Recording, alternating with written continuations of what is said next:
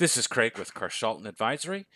In this video, we're going to go through the Excel Expert 4.1 practice tasks for the Microsoft Office 2016 study guide for Microsoft Excel Expert. Let's get started. First thing we need to do is open up the Excel Expert 4.1 workbook. Now that it's open, on the Sales v Advertising worksheet, create a linear trend line for the displayed chart. So there's a couple ways you can go about creating a trend line. The first thing you can do is once you've highlighted the chart, you can see, well, in fact, a chart is a floating object that floats effectively above your worksheet. Once it's selected, the first thing you'll notice is that the data that the chart is using is highlighted. The coordinates for the x-axis are in the purple, and in the blue are the values for the y-axis. Now, once you've selected the chart, you'll notice up at the top there's a contextual ribbon tab that becomes available to you.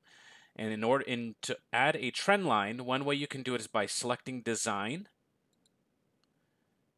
Add Chart Element, and Trend Line.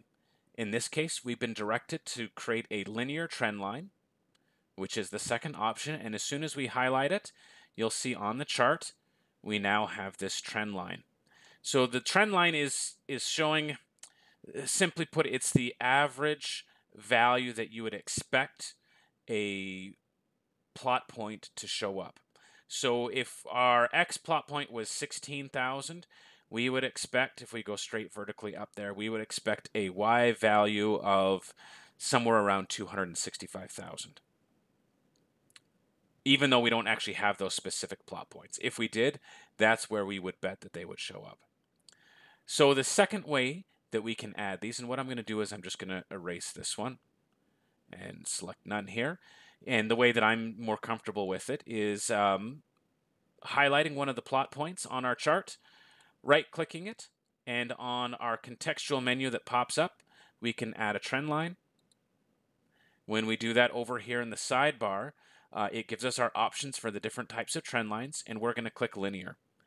Now, you may not want to add this to your chart, but I often like seeing my equation displayed on the chart. That's awfully small here. But that way you can actually see the XY or the linear relationship between the X and Y plot points in order to get that trend line.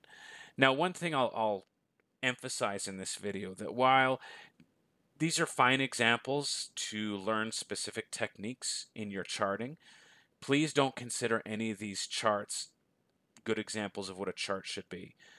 They range from poor to terrible. And what I'll do after we wrap up the last chart in the second video, I'll actually go through a few steps that'll help you make much better visual charts than what these particular examples are. But that wraps up the first task. We'll move on to the second. Now we need to move on to our employees worksheet, and this time we're going to add a logarithmic trend line to the existing chart. So in this case, I'm just going to right-click, select Add Trend Line, and instead of linear, so you can actually see what our linear plot line would look like. You'll notice that it's not a real great fit for what our data is. I'm going to select logarithmic, and you'll notice a much tighter fit to our plotted data. We can do the same thing if we want by adding the equation. And so this would be the formula that creates that plot line for us. Now again, adding this formula is an option. It wasn't required in the task. So on an exam and they ask for a trend line, you don't need to add that. But I think it's worth knowing how to do that. So that wraps up our second task. Our third task is on the profits worksheet to add a polynomial trend line with an order of 2 to the upper chart and a polynomial trend line with an order of 6 to the lower chart. So again, we'll select our chart, right-click on one of our data points to add the trend line. In this case, we will select a polynomial trend line. So again, with this, it's not a very tight fit to our data points. And the lower chart, uses the same data, it's the same chart, And what we'll do with this time is we will add a trend line here. It will also be polynomial, but our order is going to be 6. And now when you look at this trend line, it's markedly more similar to our data point than what we had before. However, take a look at this. This is what the equation looks like. So those of you that really enjoyed calculus can probably take this apart and understand what it all means. But for a lot of us, this isn't going to necessarily mean a whole heck of a lot. But we do see that the sixth order polynomial trend line does fit better than the second order one in our top plot. We'll set the equation as well just so you can compare the difference between the two of them. So a more complex formula is going to give us a more accurate trend line. All right, our last task is on the forecast worksheet. We'll move to that. To create a linear trend line that extends into the future by 4 quarters. So again, we'll select our plot. We'll add a trend line and we want it to be linear. We can see it now on our graph. Now, what we want to do is go down here where it says forecast. And this point, we're going to select forward. And now our description says by 4 quarters. This is just periods.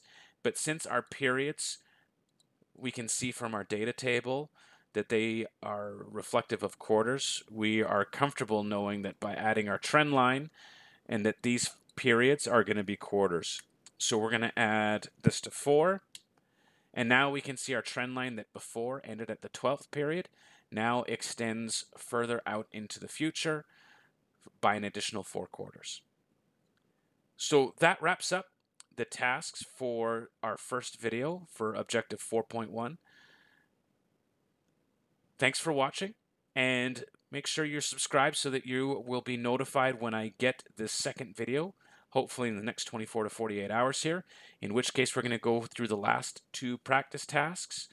As well, I'll run through a quick example of how to improve your charts so that you don't end up with charts that look like this and are neither visually pleasing nor are they effective at communicating the meaning of the data that is behind them. This is Craig with Carshalton Advisory. Thanks for watching.